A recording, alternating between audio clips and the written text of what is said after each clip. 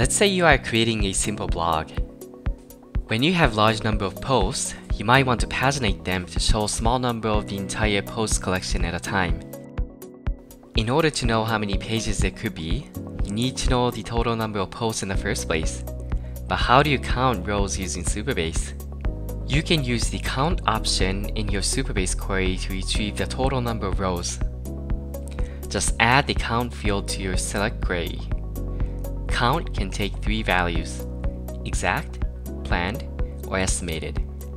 Exact will return the precise number of rows. Planned will return the count from Postgres statistics table.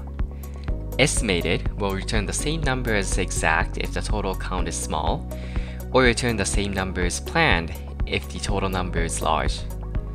If you're unsure which one to choose, I would recommend starting from exact and explore other options when performance becomes an issue. You can also add the head true option to only receive the count value and not the underlying data to save bandwidth. You can even use count with filters. When you do use it with filters, you'll get back the number of rows that match the filter. In this example, I am applying a match and greater than filter on my articles table. Count will return the number of rows that match these filters.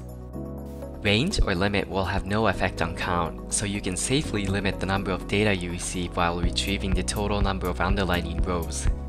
And that is how you can count your rows in Supabase. Head to supabase.com if you want to learn more about count and everything else about Supabase.